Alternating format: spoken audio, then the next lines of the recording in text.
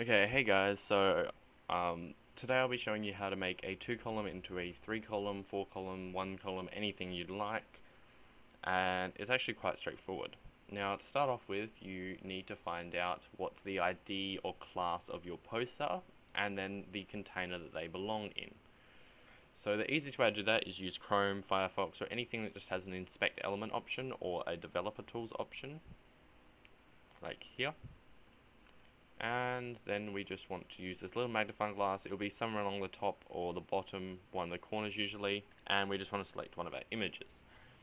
From there we'll go up a little bit till we get to something like this. Now as you can see, when I hover over this, it selects just the post. If we hover up, that selects the entire page, and that's just the post. Now what we want is this here. Somewhere along this line here, once you hover over it, it should say class or ID, and we want the thing that's inside of that. Now, most of it will be entry or post or something along those lines. And if we go into our code, we find that here. As you can see, .entry because it's a class. If it was a hash or a pound, then that would mean it's ID, as it has here. Now, if we go up from 1, we get this, which is the container that all the posts sit inside of. And we're just going to do the same thing. We need the ID or the class, and this has an ID of post, which is the one above it. They're usually relatively close in the code, but they can be quite far around from each other. Now, to make it so we have 3 columns instead of 2 columns, all we need to do is get the, if we hover over here, we just need to get the little stuff that pops up just below it. So 310 for the width, and that's about it. We don't even need the height. So 310 for the width, and all we're going to do is times that by 3, so 310 times 3 is 930, so just going to try that. And as you can see, that didn't change anything. I believe that's because it may need a bit more, as there looks to be a little bit more of a margin. So let's try 940. 950. 960. Now as you can see, that does work now.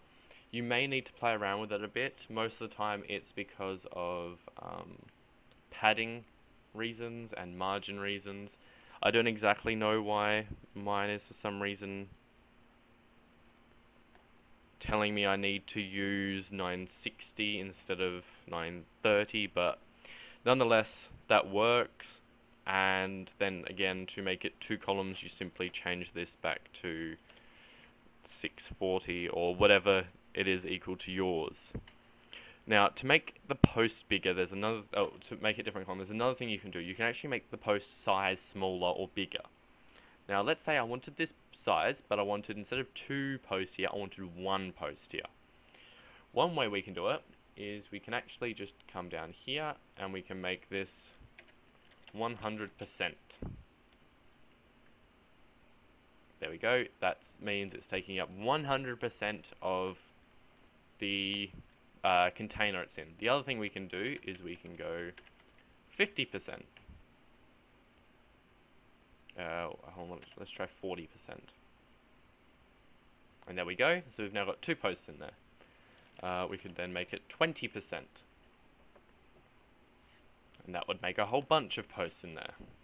So you can toy around with that. I like to use pixels instead of percentage, but either way is up to you. And that's what you end up with. Now this will work with my infinite columns, so that isn't an issue, and the amount you change here will actually be the amount it is when you have infinite columns turned off, and when the page first loads if you have it turned on. So if I save this now and just head over to my blog, as you can see, I now have 2 columns when it first loads, and if I go into here and just turn infinite columns on, oops, save that. Once this code actually updates, now this may take a few minutes to update as you're used to, but once infinite columns does load up, if we just go into here and code for that should load up in here eventually.